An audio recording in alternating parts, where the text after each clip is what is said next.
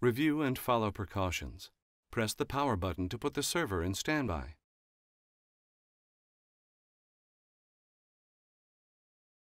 Disconnect the power cord from the server. Remove the access panel. Disconnect the cables from the board.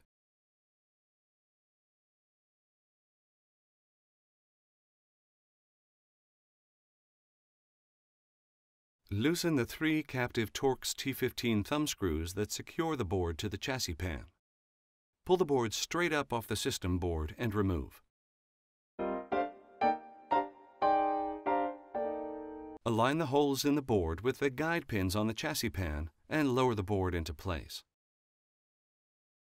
Press the board down on the touch point until it is fully seated. Tighten the 3 screws.